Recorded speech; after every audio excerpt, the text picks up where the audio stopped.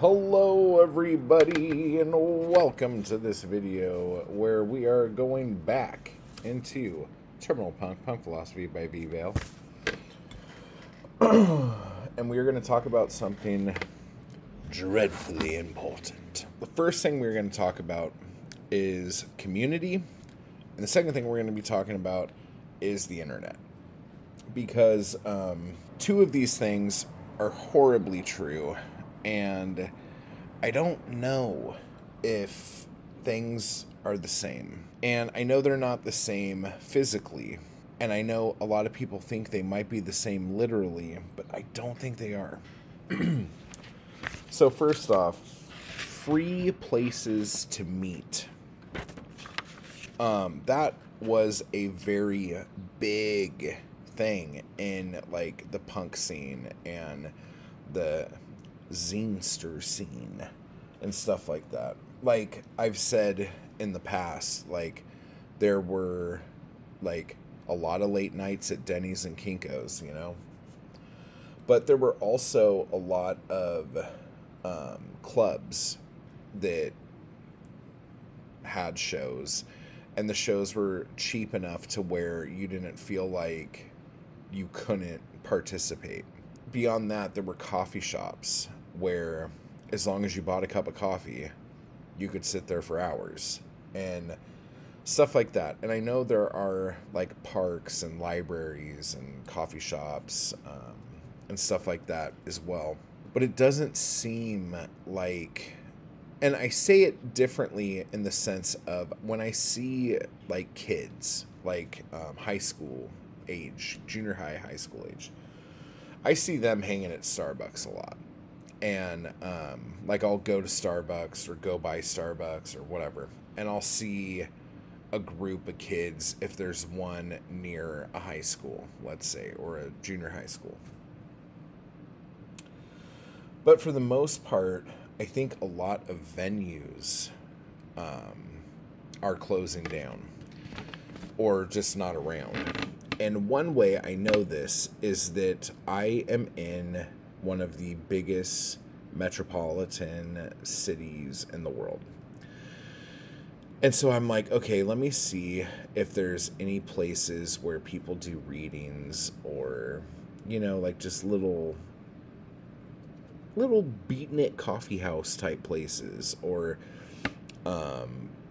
just poetry locations.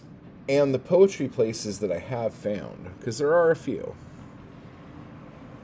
I noticed that I'm pretty sure all of them are nonprofit.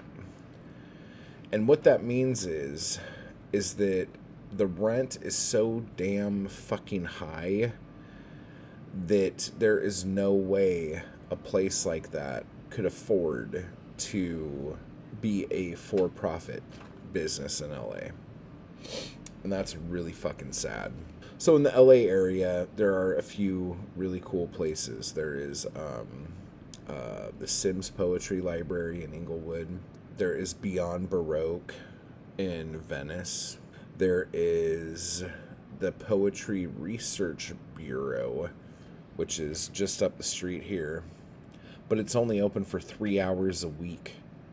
And that doesn't make sense to me. And then there is Heavy Manners, I think is what it's called. And that, I think, is in Echo Park, so just a little bit farther.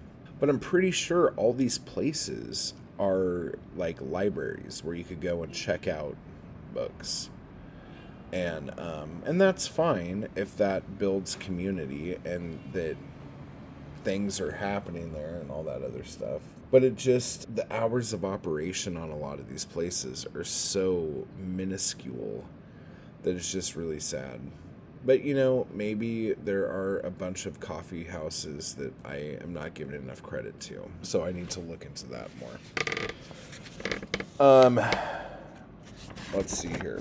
Another thing I wanted to talk about. There's this part in here where he says, internet kills economies. And I was like, whoa, dude, whoa. But then he continues, and he says, prior to the internet, I could pay the rent by publishing my niche magazine and books.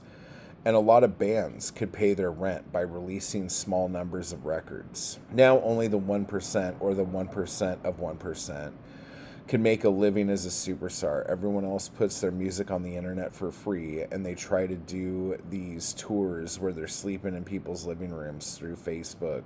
Used to be MySpace. And there isn't as much of an economy anymore for the most rebellious creative people. That hit me pretty hard, because I remember way back when I would be in bands that put out cassette tapes. I was able to live doing that kind of stuff, like doing that and playing little places, and even doing like coffee house gigs with just me, or like putting on shows that were like $3 shows and have like 5 bands on the thing and everybody gets a little bit kind of deal. So when you look at things in that sense, that the economy is so different now, that inflation is what it is, that all of these things, it's really hard for an artist or anyone of that nature to be able to make it with just how expensive the cost of living is. As someone who used to get paid for their music really well, to now just either having to give it away for free or just getting pennies on the dollar for it, it kind of sucks. I guess more people can hear it now than before, maybe. I think the opportunity for more people to hear it is there, but that will probably never equate to anything in my wallet. And as far as like being a writer goes, I mean, most people will tell you you have to make your first book free and hook them with an email address, or to get their email address so you could market to them so they will buy your future books. And that is a way to go. But I think the main problem here isn't the fact that we have to do this. It's the fact that the consumer expects you to do that. And if you don't do that, then there's something wrong with you. Like there's something not right there. There used to be a time when people, including myself, would gladly give money to an artist of some kind for their work. Now that seems like a weird thing.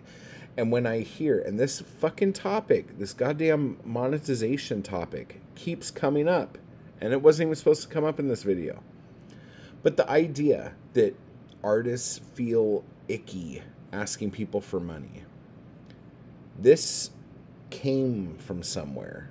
This idea of the art you create not being worth asking someone for money for it.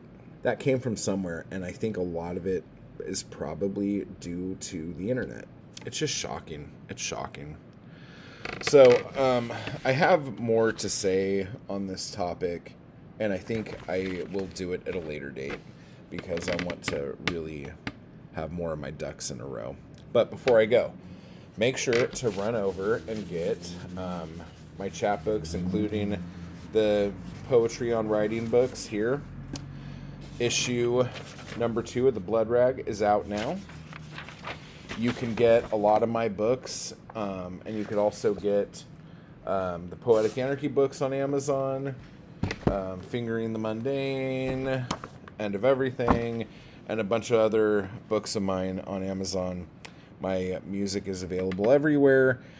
Support your local artists, support your favorite creators, and I will talk to you guys later. I just want to give a quick thanks to those people who make these videos possible. Anarchy Crew and my followers on Patreon. I appreciate the hell out of you guys, and thank you so much for keeping me going to keep this content possible. You guys are awesome. And if you'd like to join the crew or the Anarchy Crew, just hit the join button beneath this video. And if you'd like to become a member of my Patreon, you could run over to the link down below to do that as well. Thank you.